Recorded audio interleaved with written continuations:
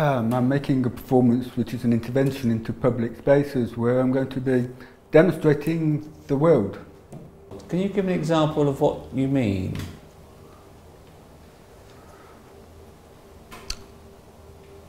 Demonstrate everything and anything. For example,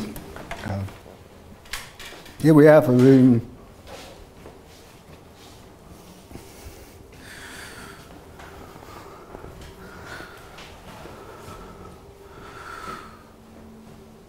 I can demonstrate how to alter the lighting situation in the room so that my interpreter is a bit brighter than she is.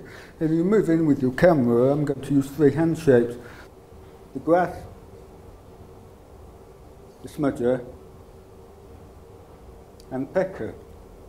With the grass, behold the shaft of the lighting rig, and with the smudger, I undo the lock.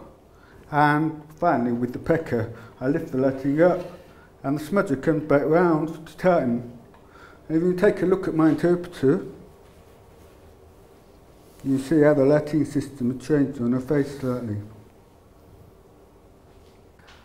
With demonstrating the world, when I encountered the genre of how-to videos on YouTube, I took that central idea and thought about manifesting it in a public setting that wasn't necessarily filmic or screen-based.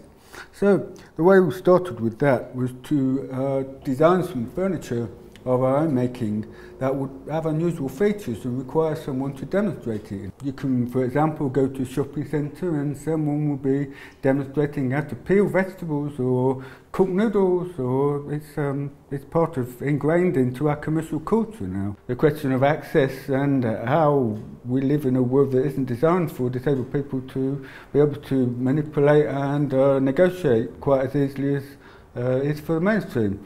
Demonstrating the world intervenes into this idea of transparency and easiness and banality, familiarity.